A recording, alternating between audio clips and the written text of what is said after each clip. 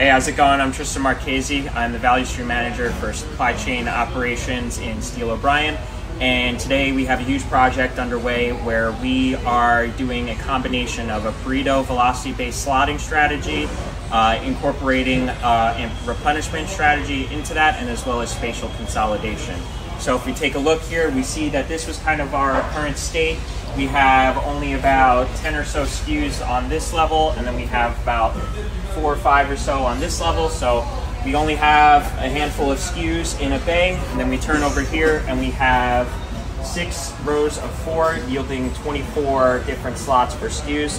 So already right there, we went from 12 to 15 to 24 SKUs. And as well as we used our Pareto analysis, our data, to configure precisely which spot goes where. Standard Pareto stuff of we have the highest velocity in this aisle over there, and then as we move down, we yield a slower velocity, trying to shorten that pick path, trying to do a little bit of a solution to that classic traveling salesman problem. These here Carton flow are unique in that firstly we have them on wheels in case we ever have to do any sort of movement or anything like that again. There won't be much of a huge labor investment in so doing.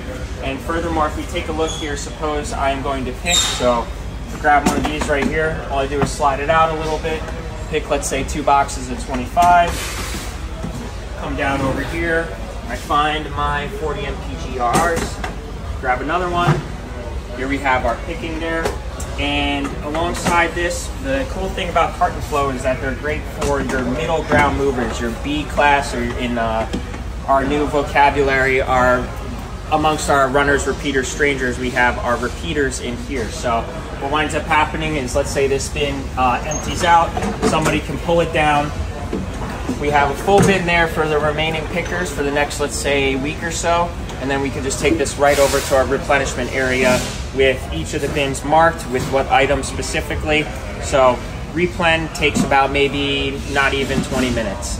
And that way we keep our constant flow. So that's our project here. It's been a great time working together with Stream, with Trent, and looking forward to future collaborations. All right, thank you, Tristan.